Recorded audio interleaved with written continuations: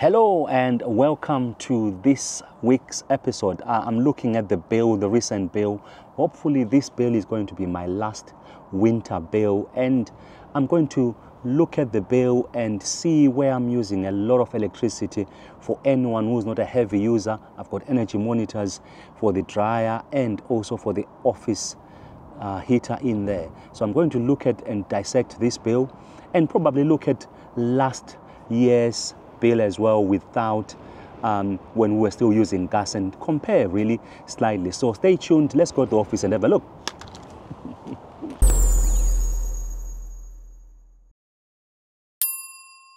Hello, welcome back.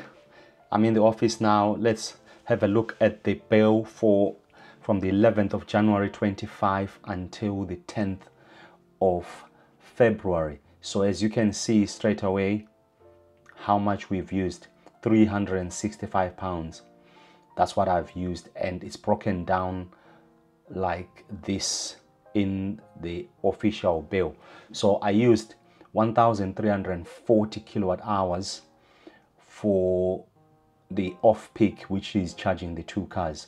So I'll show you again. As you can see, I charge almost every day, bar 1 or 2 days that I don't. But this month, you know, in winter, because I've got 2 EVs, we swap them around. We charge one, we skip a day, when we charge the other one, then we charge. So we used 1,340. We do travel a lot. So all in all, our monthly fuel for the cars is £90. Then looking at that as well, the peak was 946, which was £244. That 31 days, 46 pence per day, the standing charge, which again, that has not come down. Even with the war in Ukraine or whatever, that has not come down. We used to pay around 20p on these, so it's double what it was. And my unit rate for the day for peak was 25.81p per kilowatt hour, and the off peak is 6.67p, 7p really. This is what my January to February bill was. Then I'll break it down again in terms of, I wanted to see more. So when previous year, this is my first bill, my first winter with a heat pump.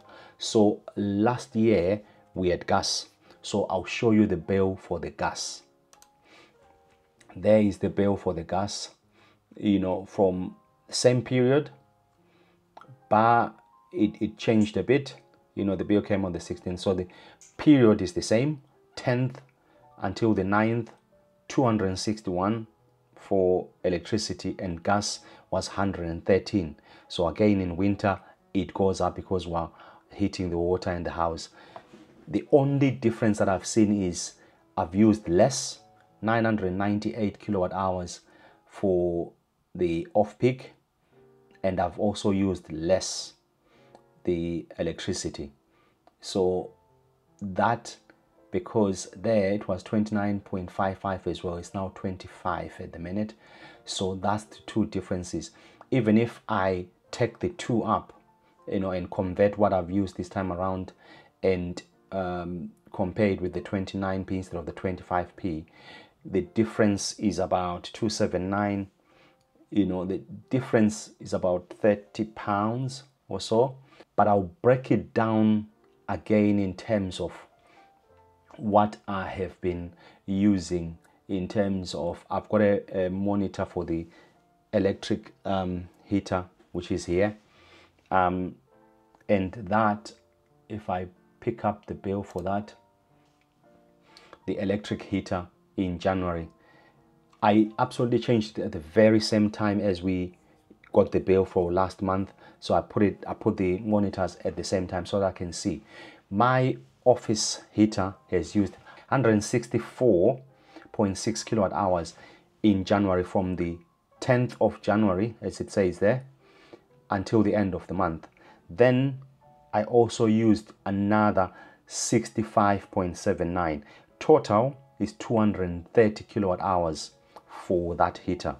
So if I take that, some of the hitting some of those kilowatt hours are off peak, which is, let's roughly say, 6 hours of the day, which means it's a quarter of the day. So 230 divided by a quarter of that, 25%, which means we used about 172.5.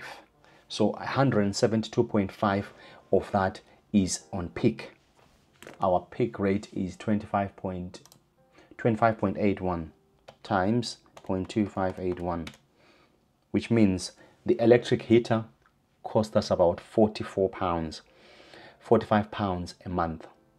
That's what the electric heater has cost me. So breaking it down like this, I hope it will help someone that is thinking of having a heat pump, so that you can see I am a heavy user. I agree with that. So roughly what you would spend for your winter bills, might be slightly lower for me because I'm using more in electric charging, which is about 7p, but I use more with this office heater, and we also winter we use the dryer. During the summer we use the washing line, to dry the clothes, but in winter we do dry using the dryer. So 45 pounds this office heater has cost me. Then when I look at the dryer as well, I've got the dryer. This is the dryer. So for the first month of January it used 27.17, again from the same time because I put them on the same date. It used 27.17 plus the 9 or 10 days in February. In that time it used 15.9. So 15.9 plus the 27.17, we used 43. These 43 I used during peak, so we dried during peak. So we take the 43 times 0.2581, that cost us 11 pounds. So 11 pounds of that is the drying during the month, and the other 45 is my electric heater, which is in the office. So all in all, plus 45, 56 pounds is from my heavy usage, really. So all in all, if you do have a heat pump, you use slightly less than, you pay slightly less than what I do. So I'm a heavy user. So if you take that 56, that 365 less 56 pounds, 310 pounds. So if I didn't have which I do have, that cost me 45 pounds, and the drying cost us 11 pounds.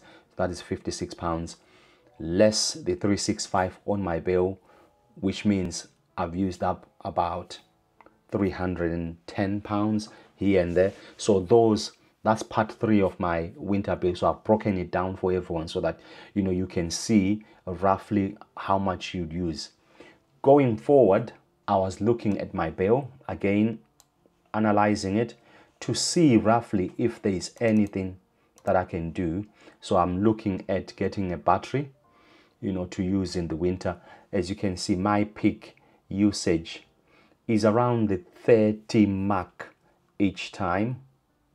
So I'm thinking of getting probably a 15 kilowatt hour battery, then use that during the day. It will be 122. So that will bring it down a bit more. And I know there'll be some that are asking, how much that battery will cost me and what's the payback. I will do all that. I'm still in the researching stage. I will look at every single bit of that and see how it works.